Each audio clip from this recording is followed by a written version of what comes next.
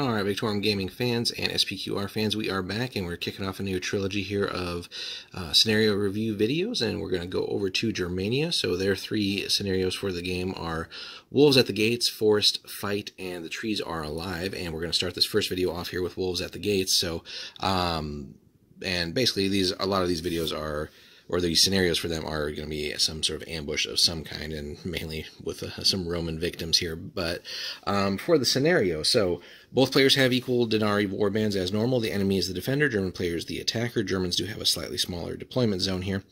A central road should run across the center of the table, linking the two table edges of the players. The terrain either side of the road should be dense woodland with as many trees as you have in your collection. The defending player may place additional terrain across the road at any one point in his deployment zone to represent him blocking the easy route to the settlement. This could be a fence line, foliage, or upturned wagons. The defending player deploys all their models first, and then the German player deploys all their models. So this is going to be a rough one. Also, the German player has the first phase. So the German player will get all kinds of information here, seeing how the defender is set up, and from there also seeing or basically getting to have the first turn guaranteed, so they can set themselves up in as much of an advantageous position as possible. And again, looking at the board here, so the defender does have about half the board to deploy in, and the Germans are going to be 18 inches away. But that being said, the Germans, again, will have the first turn here, so they can certainly get close. And, you know, as the defender, you probably don't want to deploy right on the line, because an 18-inch charge is theoretically possible with, like, using a horn and stuff right away to get that extra activation.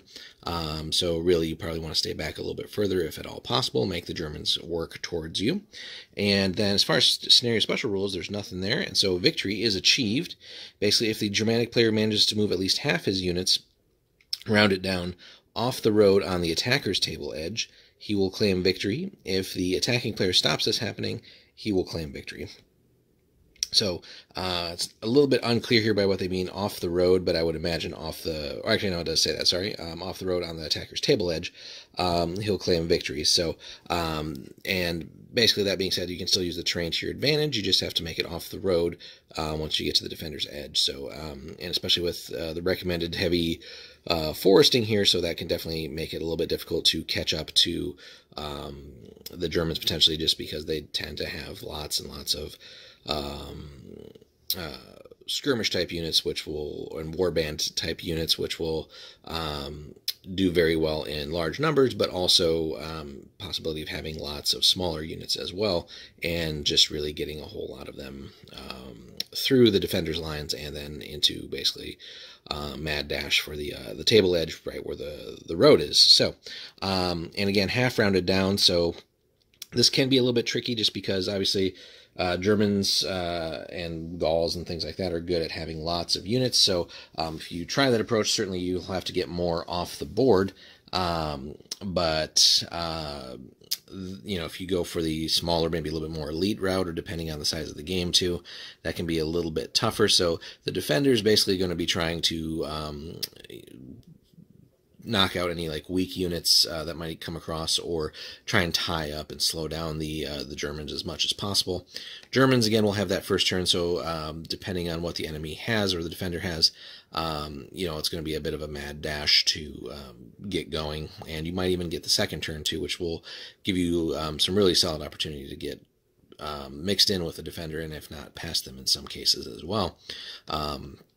So Germans might want to try and, depending on, again, what they have, sort of tie up some of the defender's best units, and then allow their other smaller, maybe weaker units to just slip by and try and avoid fights if at all possible. And again, really just sort of mess up and break up the defender's defensive plan. So again, being able to see how the defender is set up, first of all, you know, the defender could theoretically deploy right up on their edge and their line, the front line, and spread out as much as possible to really not give any gaps for the Germans to go through. So again, game size will make a difference here, and all kinds of other things considered with terrain and stuff as well. And again, depending on who you're playing against the defender, so lots of things could be considered there. So, and if the defender also has it's kind of like a horde army, it's going to be tough to really sneak past them, so you're going to have to really fight past them. But a smaller, more elite army, you might be able to, again, sort of pin some in place and then let your weaker units escape and hope that will, be enough. So it's a really interesting scenario. It's somewhat kill 'em all, but really with a specific requirement. So on top of that, and again, really in some ways a great advantage to the German players. So,